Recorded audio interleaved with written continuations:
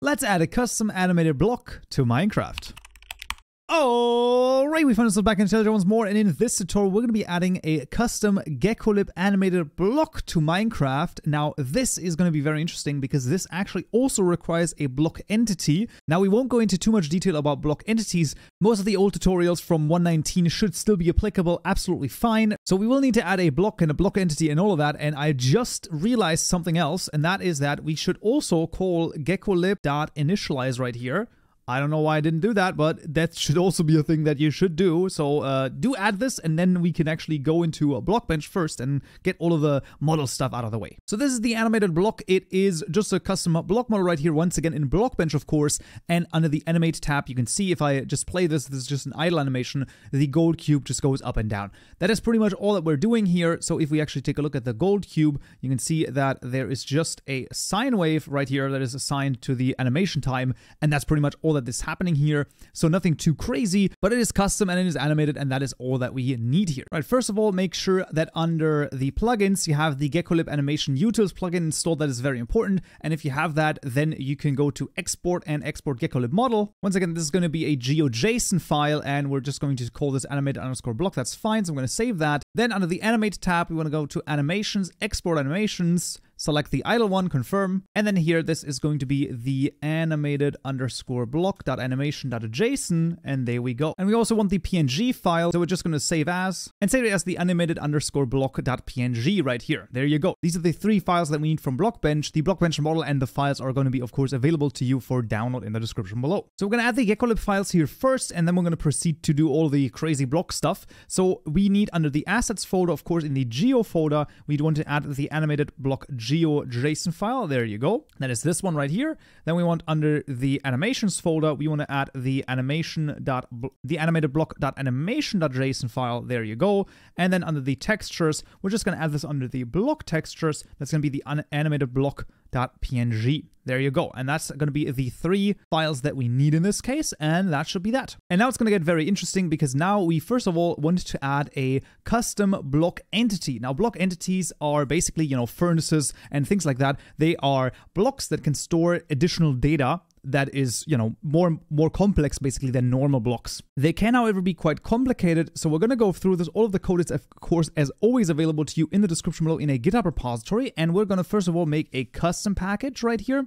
And we're also going to make a entity package. So this is going to be the block custom package and the block entity package. This is going to be circular either way, so we're going to have to go through the classes multiple times. So we're first of all going to make the animated block class. So this is going to be the actual block class, which will extend not the block class, but the block with entity class. Very important. We're going to hover over this, implement the method. This is the create block entity method. And then we're going to hover over this again, create constructor matching super. What we're going to do is we're going to make a deliberate error because right now we don't have the block entity available yet. And then also extremely important, we want to override the get render type method over here. This is extremely important, and we want to say block render type.model. If you do not do this, your block entity will be invisible. So you have to do this, otherwise it will not work. All right, then we can take this class and actually already register this. So let's just duplicate the red maple leaves. That's fine. This is going to be the animated_block. And this is going to be the animated_block. And this is going to be the animated block. There you go. And we don't need a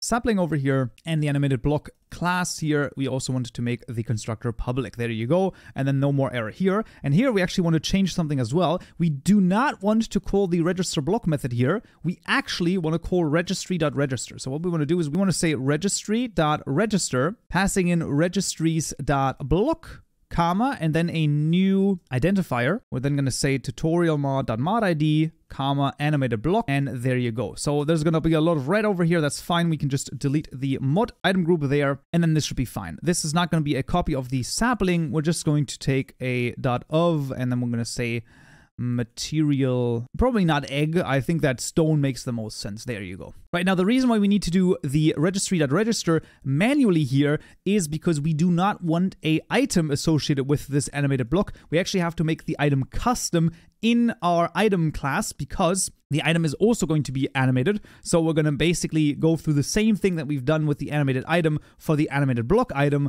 Like I said, there's a lot of stuff over here. But now that we have this, we can go into the entity class and we can make the animated block entity. There you go. And this is going to extend the block entity class, and it will also implement the geo block entity. There you go.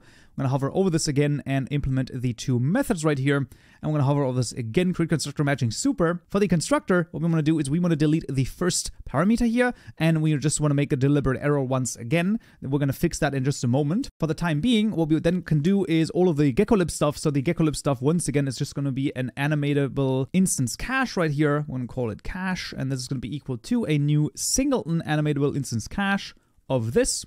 We can then return it right here. We've seen this previously. This is basically always the same idea. You also want to override the getTick method over here and return. This is going to be the render utils.getCurrentTick. Absolutely, that's fine. And then in the controller and the predicate, well, we can do literally just the same thing that we've done so far. So register controller.add a new animation controller of this. So passing in this, I'm going to call it the controller, and then we're going to have 0 transition ticks, and it's going to be this : predicate, which of course doesn't exist. So we're going to create this again. This is pretty much the same thing that we've gone through previously multiple times now. So we're going to say the animation state.getController. So we're going to get the controller. We're then going to set the animation to a new raw animation.begin. Then, after that is the case, we're then going to say idle. So this is the name of the animation that we've seen. And we're going to play this in a loop style. And that is going to be that. We're then going to return playState.continue.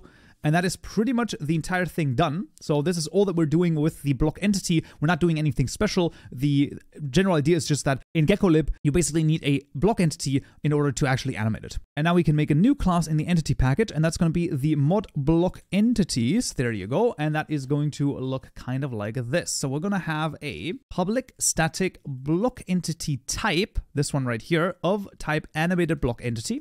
This is going to be our animated _block _entity. There you go. And then we're going to have a public static void, and that's the register all block entities method. Now, this is what I have found that works. So basically, you're going to have a particular method here where we will now actually take the animated block entity field and we're going to, well, register it. So this is going to be a registry, and this is registry, very important, from NetMinecraft registry, making sure to choose the correct one, not the one from Java RMI, as always. Registry.register registries dot block entity type, comma, and then a new identifier.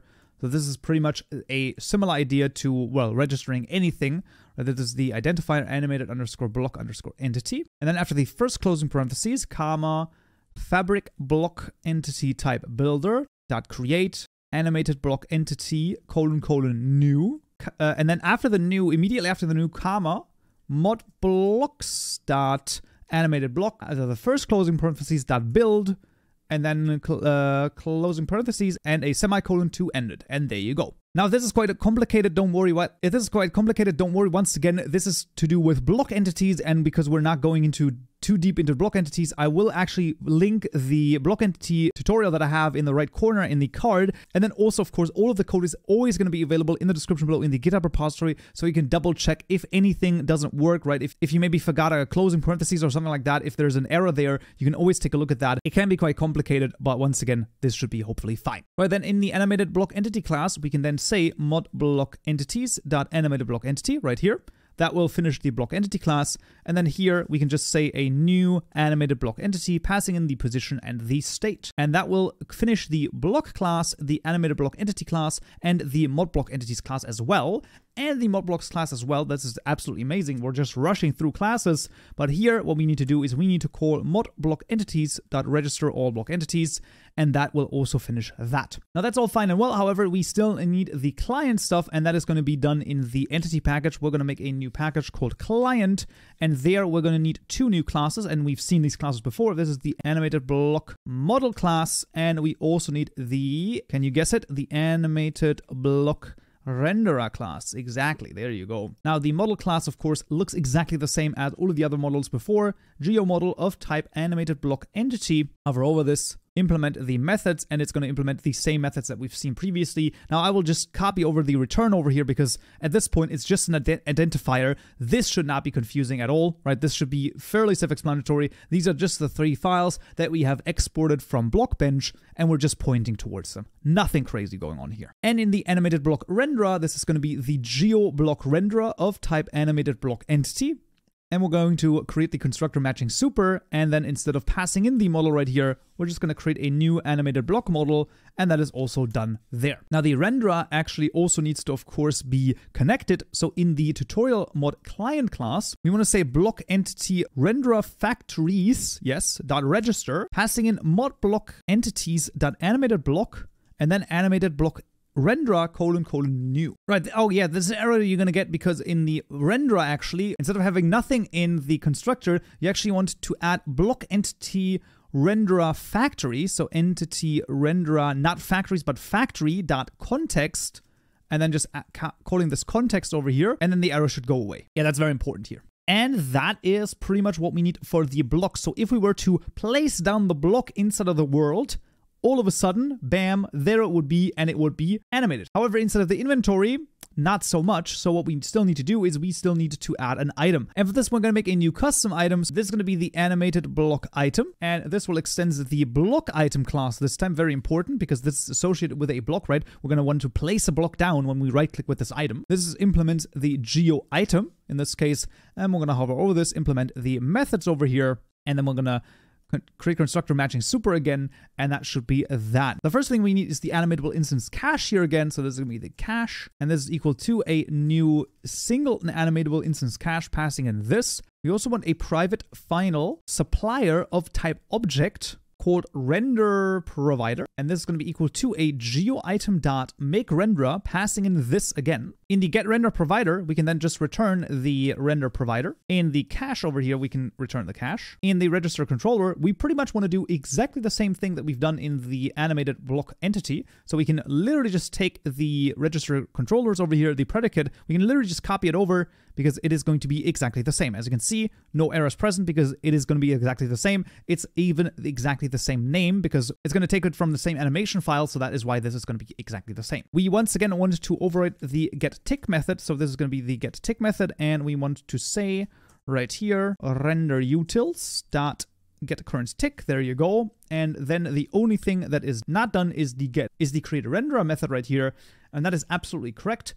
One thing that we also want to do, and that is in the animated block item constructor, we want to call singleton geo animatable .register synced animatable this. This is also the case. And if you're asking where does all of this craziness come from, well, what you can actually do, by the way, is you can also go into the Geckolib classes. So for example, the geo item, right? If I click on this and I middle mouse button click on this, you can see I can go into the geo item class, and what I can even do is I can press Control H and I can take a look at all of the different classes that Geckolib comes with for examples, right? So I can be like, hey, how does the Jack in a Box work? And you have all of this stuff available right here to basically take a look at this. So you can see there are even comments that help you understand what everything means. I highly recommend doing that as well if any further clarification is needed. Now the create renderer we can't do yet, so we're just going to make a deliberate error once again, and then we need to add the block item renderer and the block item model. So in the client, once again, we want to go to the animated block item model, and then we also want to make a animated block item renderer.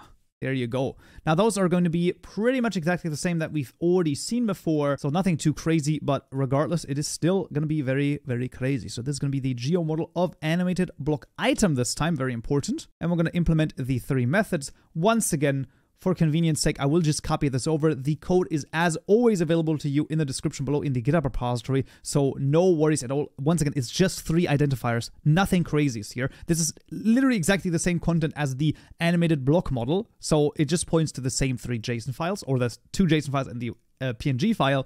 And then this is going to be extends the geo item renderer of type animated block item. I'm gonna hover over this, and we're gonna create the constructor matching super, this one right here. Yeah, there you go.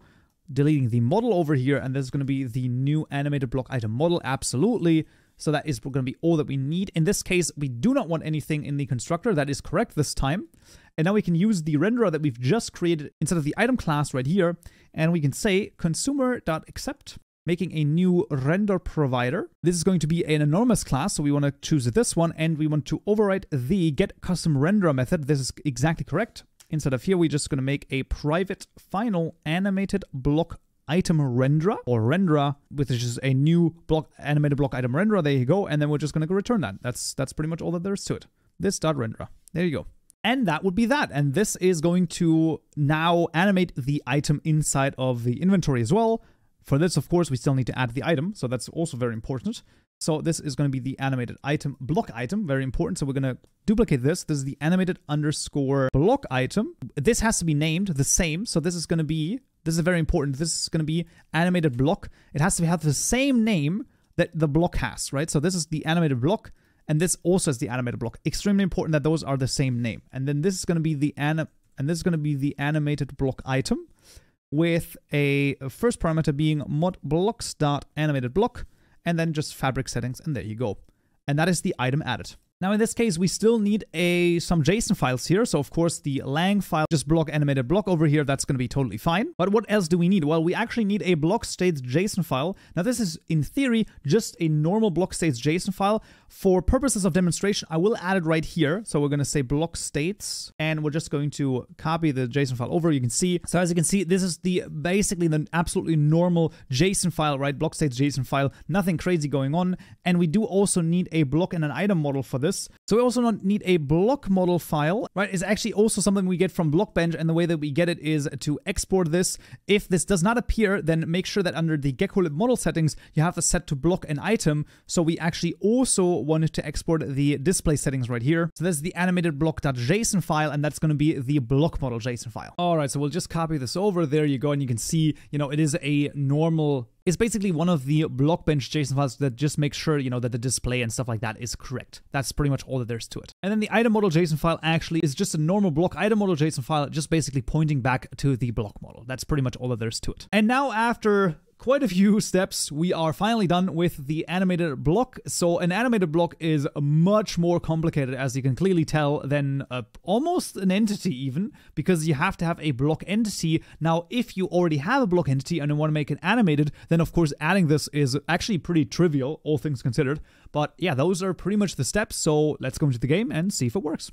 Alright, found stuff in Minecraft again, and of course I forgot to add the animated block to the item group again, because this is changed in 1.19.3.4. That sometimes is still a thing, but no worries, we can just give ourselves the item. So we're just going to say this is going to be the tutorial mod animated block right there. There you go, and you can even see it already is animated, and if I set it down, you can see there you go. So because you can see through this, we can actually fix this pretty easily. So you can see there's a see-through right here. We're going to be able to fix this, no issues, but you can definitely see it is animated and it looks pretty freaking awesome already. Let's go fix the see-through, and also let's go and add it to the item group. Right, adding it to the item group is of course literally trivial. We just need to add the animated block item right here in the add items to item group method. That should be like literally nothing. And the see-through is also actually not that bad in the modBlocks class. We just want to go to the animated block, and we want to call the non-opaque over here, and having this will now fix it. And those are all the steps to add a animated Geckolib block to Minecraft. Like I said, quite involved, I will agree with this, but that is basically, well, the price you have to pay for an animated block. There might be vanilla ways to do it. However, with Geckolib, it is much easier, because in vanilla, it basically requires a crap ton of trigonometry and all that, and that is quite complicated as well. But that concludes this tutorial right here. I hope you found this useful and you learned something new, and I'll see you all in the next tutorial. So, yeah.